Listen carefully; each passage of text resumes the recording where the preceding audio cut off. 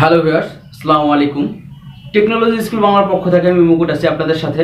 তো বন্ধুরা, কেমন আছেন সবাই? আশা করি সকলেই ভালো আছেন। তো বন্ধুরা, আজকে আমি আপনাদেরকে এমন একটি গুরুত্বপূর্ণ টিপস শেয়ার করব। সেই টিপসটি হচ্ছে আপনাদের ফেসবুকের যে মেসেঞ্জার আছে বা মেসেজিং অপশন যেটাই আছে, সেই মেসেজটি আপনার বন্ধু বান্ধবদের সাথে বা আপনার প্রিয়জনদের সাথে যে মেসেজগুলো শেয়ার করেন, সেই শেয়ারগুলো কখনো যদি মান অভিমানের কারণে আপনারা ডিলিট করে দেন বা কোনো কারণে ডিলিট হয়ে যায়, বা আপনার ফেসবুকের কোনো পোস্ট বা কোনো স্ট্যাটাস বা অন্য আদার্স যে ডকুমেন্টসগুলো আছে বা তথ্যগুলো আছে, এইগুলো যদি কোনো কারণে আপনারা ডিলিট করে ফেলেন বা ডিলিট হয়ে যায়, কিন্তু কোনো সময় গিয়ে আপনার সেই স্ট্যাটাস বা সেই মেসেজটা খুব গুরুত্বপূর্ণ হয়ে যায় বা তখনই দরকার হয়ে পড়ে, তখন আপনি সেই ডিলিট হওয়া ডকুমেন্টস বা ডিলিট হওয়া স্ট্যাটাস, ডিলিট হওয়া মেসেজগুলো আর ফিরে পান না। তো বন্ধুরা, আজকে এই ভিডিওটির মাধ্যমে আপনাদেরকে দেখাবো যে কিভাবে আপনি আপনার ডিলিট হওয়া মেসেজ বা ডিলিট হওয়া স্ট্যাটাসগুলোকে ফিরিয়ে নিয়ে আসবেন বা রিকভার করবেন। তো বন্ধুরা, ভিডিওটি শুরু করার আগে যে কথাটি না বললেই নয়, আপনারা যারা এখন পর্যন্ত আমার চ্যানেলটিকে সাবস্ক্রাইব করেনি তারা অবশ্যই আমার চ্যানেলটিকে সাবস্ক্রাইব করবেন, আর যারা সাবস্ক্রাইব করেছেন তাদেরকে অসংখ্য ধন্যবাদ।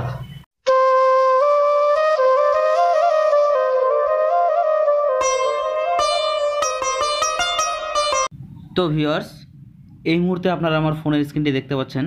তো আমরা শুরুতেই আমাদের ফেসবুকেতে আসবো। ফেসবুকেতে এসে আমাদের যে কাজটি করণীয় সেটা হচ্ছে আমরা আমাদের ফেসবুকে ডিলিট হয়ে যাওয়া মেসেজগুলোকে ফিরিয়ে আনবো। এটাই হচ্ছে আমাদের মূল উদ্দেশ্য। তো আমরা এখানে দেখতে পাচ্ছেন থ্রি ডট আইকনে ক্লিক করবেন। ক্লিক করার পর আপনারা এদিকে নিচের দিকে স্ক্রল করবেন। স্ক্রল করার পর আপনারা এখানে দেখতে পাবেন হচ্ছে সেটিংস অ্যান্ড প্রাইভেসি। আপনারা অবশ্যই এই সেটিং অ্যান্ড প্রাইভেসিতে ক্লিক করবেন। ক্লিক করার পর আপনারা এখানে যে অপশনটি দেখতে পাচ্ছেন সেটি হচ্ছে সেটিংস। তো এই সেটিংসে অবশ্যই আপনারা ক্লিক করবেন। সেটিংসে ক্লিক করার পর দেখতে পাচ্ছেন এখানে আপনার অপশনগুলি চলে এসেছে। তো আপনারা এখান থেকে আবার নিচের দিকে স্ক্রল করবেন। স্ক্রল করার পর আপনারা দেখতে পারবেন যে এখানে অসংখ্য ফিচার আছে, যেমন পার্সোনাল ইনফরমেশন, ল্যাঙ্গুয়েজ, পেমেন্টস, তো ইত্যাদি ইত্যাদি। এরকম যে ফিচারগুলো, এগুলোর নিচে আসতে থাকবেন বা স্ক্রল করতে থাকবেন। তো দেখতে পাচ্ছেন এখানে যে অপশনগুলি পাওয়া যাচ্ছে, এর মধ্যে আপনারা একটি অপশন পাবেন, সেটি হচ্ছে ডাউনলোড ইওর ইনফরমেশন। আপনারা অবশ্যই ডাউনলোড ইওর ইনফরমেশনে ক্লিক করবেন। তো এখানে ক্লিক করার পর আপনারা দেখতে পাচ্ছেন এখানে একটি পেজ চলে আসছে। পেজ চলে আসার পর এখানে দেখা যাচ্ছে যে নিউ ফাইল এবং অ্যাভেলেবেল ফাইলস, মানে এখানে কোনো ডাটা এখন পর্যন্ত ডাউনলোড করা হয়নি। আমার যদি কোনো কিছু ডিলিট করে দেওয়া থাকে বা স্ট্যাটাস ডিলিট করে দেওয়া থাকে, সেগুলো আমি রিকভার এখন পর্যন্ত করি নাই।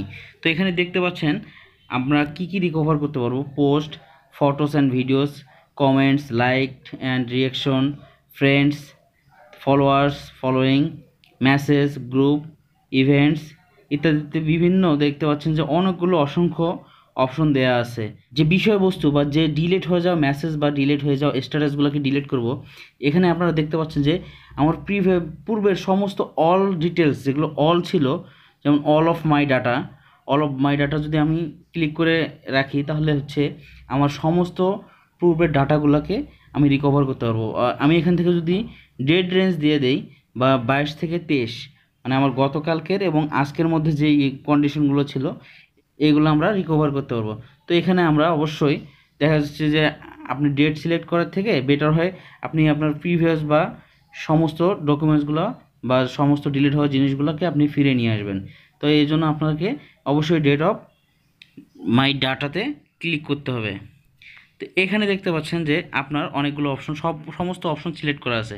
তো সমস্ত অপশনগুলো সিলেক্ট করা থাকলে আপনি যদি সমস্ত অপশনগুলো রিকভার করতে চান, তাহলে আপনার ফোন স্টোরেজ বা ফোন মেমোরি বা এক্সটার্নাল মেমোরিও ফুল হয়ে যাবে, যেটা আসলে আনবিলিভেবল।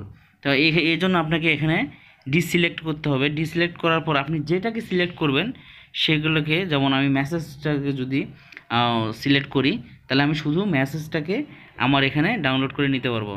তো এখানে দেখতে পাচ্ছেন যে HTML, আমার এখানে HTML ভার্সনে আসবে। সো আমরা HTML-এ ক্লিক করলে আমাদের একটা ওয়েবসাইটে চলে যাবে। সো সেই ওয়েবসাইট থেকে আমরা দেখতে পারবো যে কীভাবে আমাদের মেসেজগুলো আমরা ডিলিট করেছিলাম সেগুলো আমরা দেখতে পারবো। তো এখানে মিডিয়া কোয়ালিটি দেওয়া আছে হাই, আমরা এখানে মিডিয়াম দেব। মিডিয়াম দিলে আমাদের যে স্টোরেজ কস্ট সেটা অনেক কমে আসবে। তো এখান থেকে আমরা একটা ক্রিয়েট ফাইলে ক্লিক করব। ক্রিয়েট ফাইলে ক্লিক করার পর এখানে দেখতে পাচ্ছেন যে মেসেজ আর এদিকে হচ্ছে পেন্ডিং। তো এখানে আমার মেসেজটা ডাউনলোড হচ্ছে। তো দেখতে পাচ্ছেন এখানে your file is being processed. তো এখানে প্রসেসটা কমপ্লিট হইতে অনেক সময় লাগবে, আমার মনে হচ্ছে যে মিনিমাম ঘন্টাখানেকের মতো সময় লাগবে। তো আপনারা এই জিনিসটাকে যদি এইভাবে আপনারা এই পেন্ডিং লেখাটা যখন সাকসেস হয়ে আসবে তখন আপনারা একটা এইচটিএমএল কোড পাবেন। এই এইচটিএমএল কোড থেকে আপনারা যখন আপনার ইউআরএলে গিয়ে সার্চ করবেন, সার্চ করার পর আপনি আপনার ইচ্ছা মতো ফেসবুকে যে মেসেজগুলো সবগুলো রিকভার হয়ে যাবে। তখন আপনি আপনার দেখতে পারবেন যে কোন কোন স্ট্যাটাস বা কোন কোন মেসেজগুলো আপনি কাকে পাঠিয়েছিলেন বা কোন কোন মেসেজগুলো ডিলিট করেছেন সেগুলো রিকভার হয়ে যাবে। ভিডিওটির মাধ্যমে দেখলেন ফেসবুকের গুরুত্বপূর্ণ মেসেজ বা গুরুত্বপূর্ণ সকল স্ট্যাটাস ডিলিট হয়ে গেলে কিভাবে ফিরিয়ে আনা যায়। তো বন্ধুরা, আজকে এ পর্যন্ত দেখাইতে পারলাম, কারণ আমার ফোনের স্টোরেজ ফাঁকা ছিল না বলেই আমি সম্পূর্ণ ভিডিওটি দেখাইতে পারি নাই। তো বন্ধুরা, আপনারা অবশ্যই এই পদ্ধতিতে চেষ্টা করবেন, তাহলে অবশ্যই আপনারা সেই মেসেজগুলো বা সেই স্ট্যাটাসগুলো পুনরায় ফেসবুকে গেলে আপনারা ফিরে পাবেন। তো বন্ধুরা, যদি আমার এই ভিডিওটি আপনাদের একটু ভালো লেগে থাকে তাহলে অবশ্যই আমার ভিডিওটিকে লাইক করবেন, শেয়ার করবেন এবং কমেন্টস করে আপনার মতামত জানাবেন।